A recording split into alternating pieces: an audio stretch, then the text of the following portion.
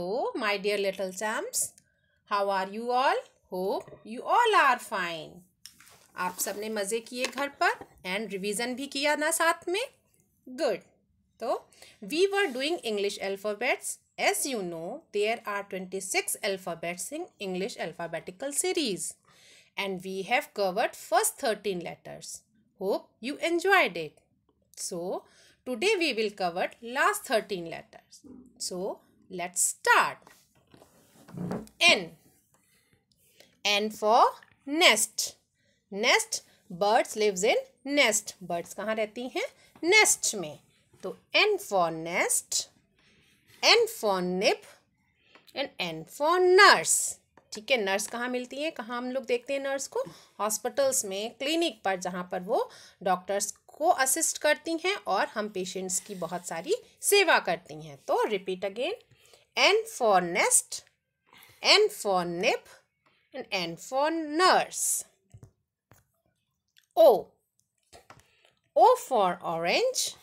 What is the color of orange? It's orange in color. Orange का colour कौन सा होता है? Orange ही होता है and round in shape और shape में गोल होता है. So O for orange, O for onion and O for octopus. और octopus के कितने पैर होते हैं? How many legs? 8 legs. Octopus have 8 legs. और कहाँ रहता है? Water में. So O for orange, O for onion and O for octopus. Next, P. P for parrot. What is the color of parrot? Green. Which color? Green color. Okay. So P for parrot, P for papaya. Papaya is a fruit. ये क्या होता है? एक fruit होता है. And P for pineapple. Pineapple also a fruit. ये भी एक fruit होता है. ठीक है? तो repeat again. P for parrot, P for papaya and P for pineapple. Next, Q. Q for queen. Queen means Rani. Queen means Rani.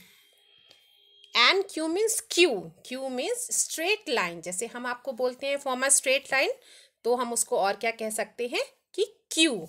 So Q for Q and Q for quilt.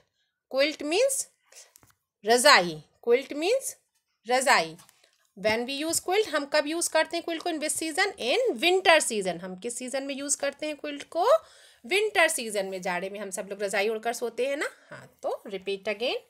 Q for queen, Q for Q and Q for quilt. Now next, R. R. R for rabbit. What is the color of rabbit? White. R for rabbit. R for rocket. Rocket flies in the sky. देखा है आप सबने rocket? Rocket कहाँ उड़ता है? Sky में. And R for radish. R for radish. ये क्या होती है? Vegetable होती है. और किस कलर की होती है? Which color? White color. Okay.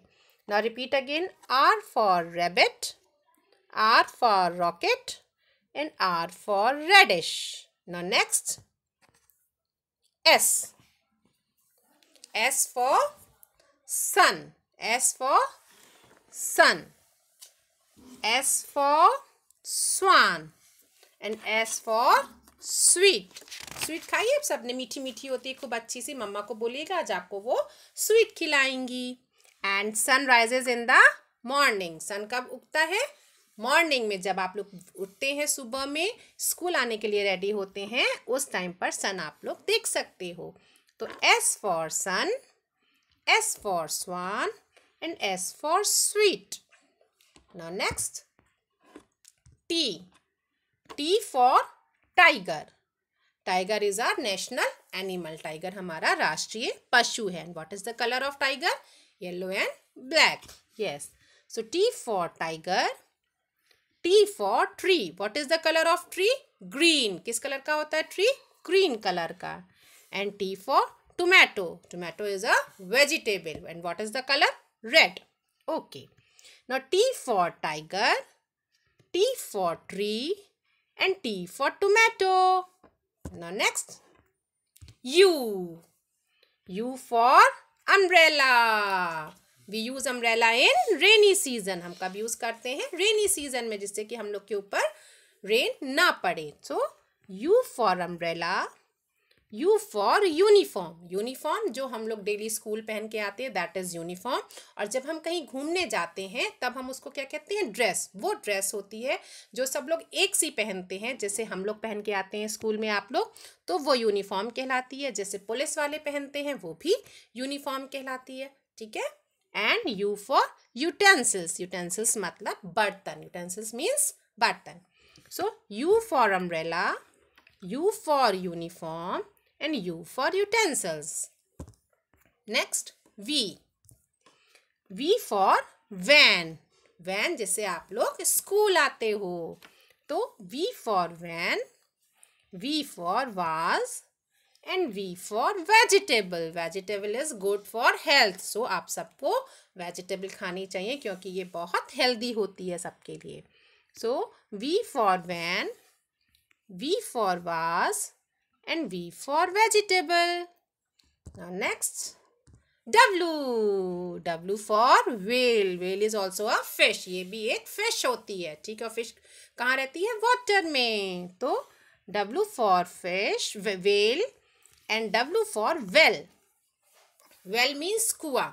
जब पहले के टाइम पर हम लोग क्या टैप नहीं होते थे, मतलब कि नल नहीं होते थे, तो उस वक्त हम लोग पानी कहाँ से लेते थे? वेल से, कुएं से, जो कि खूब गहरा सा गड्ढा होता था, उसके अंदर खूब सारा वाटर रहता था जो कि धरती से निकलता है, तो हम उसको क्या बोलते हैं? वेल. वहाँ से ही हम सब लोग वाटर ले करके तब सारा काम करते थे. तो W for well and W for wool. Wool means ऊन, जिससे मम्मा लोग क्या बनाती हैं? स्वेटर, जो कि हम कब पहनते हैं? इन विच season? In winter season. We where sweaters in winter season. तो W for well, W for well, and W for wool. Next, X. X for Xmas tree. Xmas tree.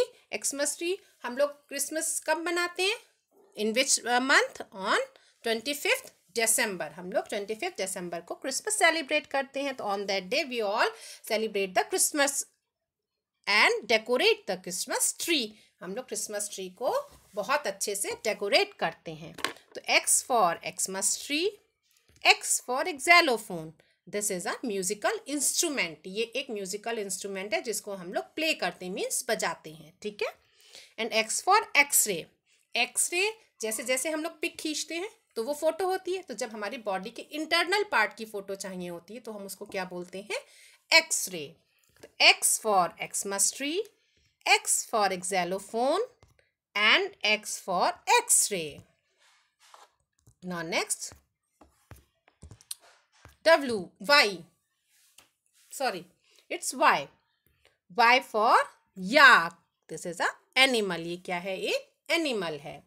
And Y for yo-yo. This is a toy. ये एक खिलौना होता है जिससे सब बच्चे play करते हैं, मतलब खेलते हैं.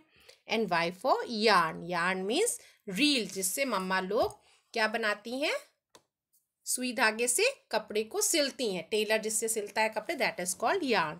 तो Y for yak, Y for yo-yo, and Y for yarn. Now next, Z. Z for zebra. Z for zebra. And what is the color of zebra? It's a black and white. So Z for zebra, Z for zoo. Zoo means जहाँ पे बहुत सारे animals एक साथ रहते हैं, that is called zoo. उसको हम zoo बोलते हैं. And Z for zip. Zip जो आप लोग के जैकेट में लगी हुई है ना, दैट इज कॉल्ड जिप. ठीक है. तो repeat again. Z for zebra, Z for जू, and Z for zip. Now again हम लोग क्या करेंगे अब? रायम. ABCD. ठीक है. 1 2 3 start. ABCD EFG HIJK LMNOP LMNOPQRST UVW XYZ. XYZ. Sugar on your bread. If you don't like it, better go to bed. Next day morning, come me. I will teach you ABC. Yay! Enjoyed? Chaliye. Now repeat again alphabets. Okay? Now start. N for nest, N for nib, and N for nurse. O. O for orange, O for onion, and O for octopus. P. P for parrot, P for papaya, and P for pineapple. Q. Q for queen, Q for Q, and Q for quilt. Next, R. R for rabbit, R for rocket, and R for radish. S. S for sun, S for swan, and S for sweet. Next, T. T for tiger, T for tree, and T for tomato. U. U for umbrella, U for uniform, and U for utensils. V.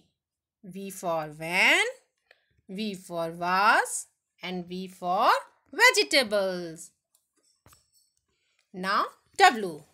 W for whale, W for well, and W for wool. Now next, X. X for Xmas tree, X for xylophone, and X for X-ray. Next, Y. Y for yak, Y for yo-yo, and Y for yarn. Now Z. Z for zebra, Z for zoo, and Z for zip. Okay, now all of you revise it at home again and again. And okay, bye-bye. Thank you. See you again. Okay, let's enjoy all of you.